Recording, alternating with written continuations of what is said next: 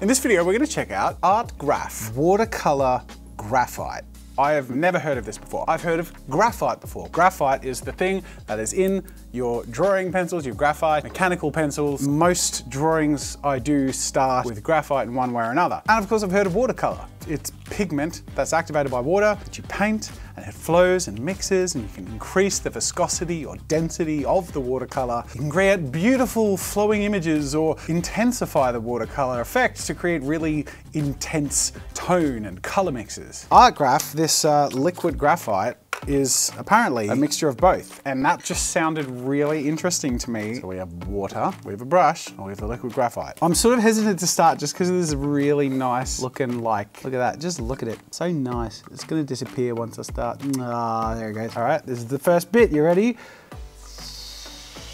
Whoa, wow, that really is nice. Okay, I'm interested. All right, let's see how we go doing a bit of a gradient. There you go, so we got a nice, fairly clean stroke, and then just slowly adding more by mixing in more of the graphite, and see if I can blend to a darkness by adding that water and blending out. Oh, it's sort of hard to control. Do you know what? I need to do this not in a pencil graphite sketchbook. I need to get watercolor paper. Freaking disorganized! Everything's a mess! Found it. So sometimes, especially if you're creating a gradient, it's good to start off with the water first. So just like a nice big open area to see if I can get a gradient. It's in the graphite. Oh my God. It's got that little sparkle of, like, you know how graphite pencils, when you lay it down thick, it sort of starts to shine, but it's not reacting the same way as watercolors. You can see it's not really spreading it. I guess it's heavier, sort of sitting where I paint it. Whereas with watercolors, in fact, let's do a direct comparison. Rob! Can I have some paper towel, please? Rob works here now. I haven't told you guys yet. For those of you who don't know, Rob made the first Arty Games app, and he's on Tabletop Time, and he's a friend who's been around for a long time. Thank you, Rob.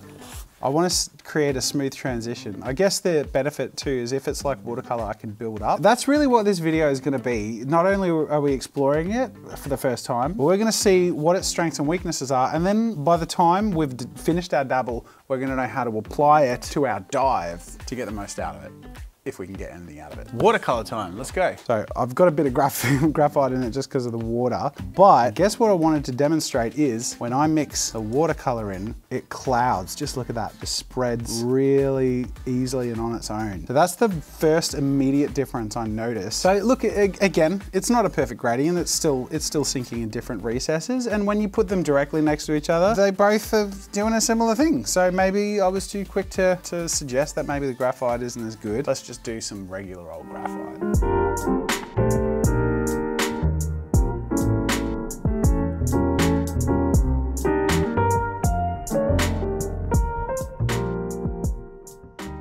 Watercolor. Graphite, watercolor. So immediately it's more like watercolor than graphite. And the biggest difference obviously between watercolor and graphite as separate mediums. So it's definitely more like the watercolor than the graphite. Let's see how it goes with a little bit of layering, a little bit more time, and maybe even just mixing in a little bit of actual graphite. I was gonna do like a ball, like a sphere, but I'm like, I've done so many balls lately. So let's make this video a ball-free zone. I'm done with balls. But Venom 2 is coming out soon. I feel like that's got potential for a bit of that texture and unpredictability that might be cool with this stuff. It's better than balls. I feel like that's a good tagline for the movie. Venom 2! It's better than balls. So, Venom time. You do an artwork of Venom. Venom! Venom! Venom! Venom! Venom. This is what this voiceover is now.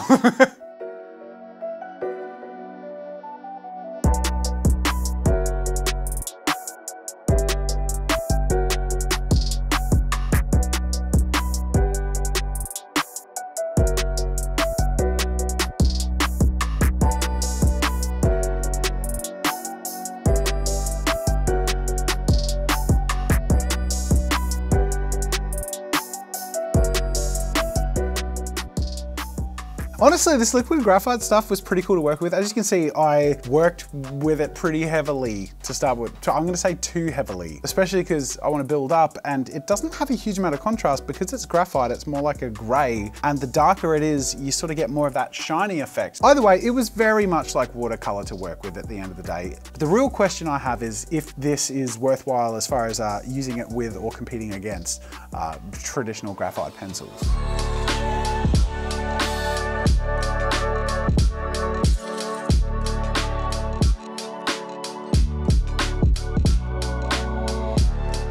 So with a lot of the core shading and coloring, not coloring, because there's no color, with the tone down. That's probably the way to say it. But I'm so professional today. I went on to do the teeth, or the spit specifically, and I did one little dangly bit of spit on one of the teeth, and it looked really bad. So I tried to see if the eraser works, because I thought, hey, it's graphite eraser, right? It was wet, that didn't help, so I just tore up the paper. In the end, I solved this problem in two ways. One, added a bit more strength to the shading on the backside of the teeth all around the mouth, which created a distraction. And second, added water and texture all throughout the rest of the piece and in the background. Again, to create a distraction, but also because, look, at the end of the day, it's venom. And splats and smears and texture and grit is what makes venom, venom. Venom. I just can't help myself.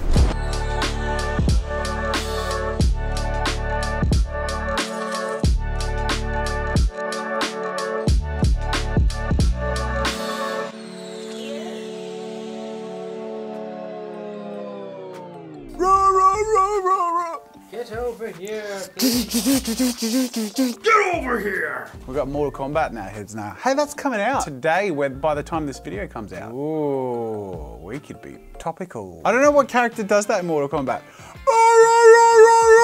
Is it in the theme song? It's a theme song. Yeah, there is. Mortal Kombat! It says Mortal Kombat. I thought it was just like a random yelp of pain. It barely yes, it says Mortal Kombat. I thought that's what it was. There is no context to why we've gone into talking about this after doing a Venom artwork with liquid graphite. But I can hear why for my whole life I always thought it was we are way off track. Or are we? Or are we? Because usually the way I test an art medium is to put it into a fight to the death. Mortal Kombat, I believe, is out. You told me earlier today, the movie, I saw the Red Band trailer, it looks crazy cool, like I'd watch the crap out of that. This video was not sponsored by Mortal Kombat. I'm just a 90s kid. We are going to put liquid graphite up against graphite. Like I said, battle to the death is going to be the funnest way to do it. And because we're in the rah, rah, rah, rah theme, we're going to do that. I stand by what I grew up understanding because it feels right, even though I know it's wrong now. Mortal Kombat characters. We have to do a Mortal Kombat art piece. Scorpion and Sub-Zero against each other. So which is Scorpion and which is Sub-Zero? Tray side up is that the liquid graphite is Sub-Zero. It's Scorpion. Scorpion, Sub-Zero. We make good decisions on this channel. So Sub-Zero being drawn with the graphite pencil. I decided to go, as you can see, in the more traditional Mortal Kombat aesthetic. First of all, because, I mean, I haven't seen the movie yet, even though it's just come out. But Mortal Kombat, no matter whether the movie is good or bad, is always gonna be those good old days of sitting in front of the console. Actually, no, it wasn't my console, it was my friend's console because it was a bit too violent for my parents to be okay with it. During Sub-Zero with the graphite came with a few challenges. I mean, how to communicate ice without cold colors. Likewise, Scorpion. I had to do this as clearly as possible through texture and through using the graphite, which I think adds to the challenge. And because the characters look so similar, I think is a pretty cool apples to apples comparison. So Sub-Zero, the way obviously I needed to make him look cold is by surrounding him with a little bit of ice and also having a little bit of mist and not smoke, what do you call it? Like steam, like that frosty steam stuff, especially coming out near his mouth. But that's pretty much it. That's sort of all I got because everything else is kind of the same between the two characters other than color, which is the main indicator. With that said, I actually think that was enough and ended up by the end working really effectively. But as for using the graphite, I mean, it's your standard drawing experience. It was pretty good. I did find towards the end, after doing the shading throughout the character, that I did want to start blending a little bit, which I allowed myself to do in the background with the misty, steamy stuff. What do you call it? Frost. The frost steam. That sounds like it counters itself. And anyways, I actually decided in the end to not blend or overblend on the character, because at the end of the day, it's about the comparison. This is the graphite pencil versus the liquid graphite. And I just really wanted to make sure there was a clear one-to-one comparison, which meant cutting out some extra techniques or mediums or materials that would change the original state of the media being used.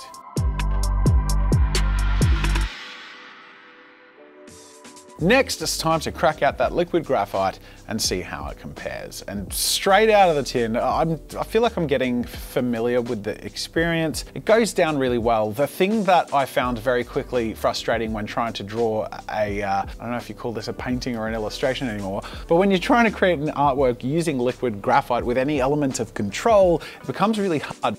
As soon as the brush and water touch the liquid graphite, you have a very dark pigment on the brush. So even if I touched that wet brush to the graphite for a very small period of time, it went down on the paper dark, even if I added a lot of water. So if I wanted to have a subtle, sort of very soft layer of graphite, cut water graphite, I found I had to dip, go into the liquid graphite, and then dip in the water again to dilute the graphite in the brush before applying it to the illustration. And that added not only more steps, but also a lot of unpredictability. I didn't know how much pigment was going to remain in the brush after I watered it down after putting in the pigment. You can see how it's adding steps and confusion that isn't ideal. Working with watercolors is certainly clearer when it comes to the dilution, the saturation of the pigment in the water before you paint it on the paper. But with that said, even though that was a challenge, I did sort of get a feel for it, and it's pretty straightforward, and at the same time also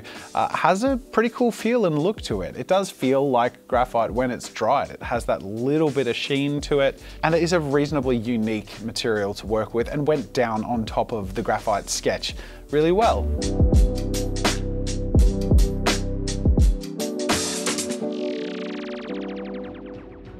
So after one full layer of the piece, and I'd say painting 80% of it, I dried it thoroughly, came back and then put down one more layer, just adding a bit more dimension. Again, doing this multi-dip thing to make sure I had the right consistency, and sometimes trying to backtrack or quickly add more water directly onto the illustration to dilute back some of that color because it was too intense when I put it down. It was really hard to predict and control, but I did sort of get used to it, and at the end of the day, it does create a pretty organic feel as a result. Last but not least, it's always nice when you're working with a really organic medium like this to just add a little bit of organic texture, which I thought could be cool in the form of like ashes falling through the air around him. Again, to hopefully emphasize the fact that these are two different characters, this one of course being Scorpion, the fire character. And I think in the end, even though I had zero color to work with, the difference between these two characters was actually communicated pretty well visually between the two mediums. And I actually do feel like the mediums that I ended up using for the specific characters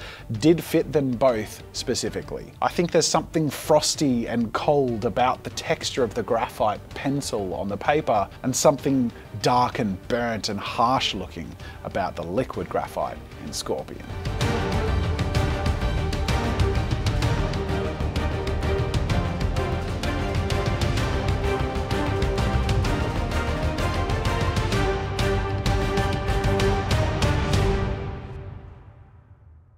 So here it is, my liquid graphite experiments. By the way, guys, at the end of the day, it's all about what you want to make, and there will be things that this works well with that no other medium can do in the same way. But is it as practical or as easy to control as some other mediums? Probably not, but it's fun, and I had fun here today. I really hope you did too, and if you did, do the cliche YouTube calls to action. I've been doing this for a long time. It's just sort of like, I know it becomes a lot for you to listen to every day. So you know what, I'm not gonna ask you to like this video.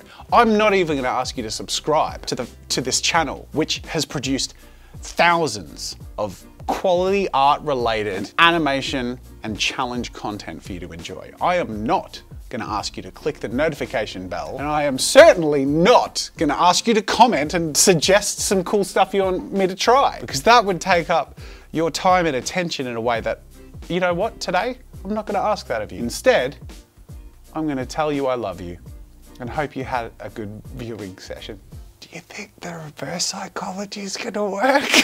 Thanks so much for watching, guys. This was really fun. I hope you enjoyed it. More videos over there, which you don't have to click on. Otherwise, that is it for now. And until next time.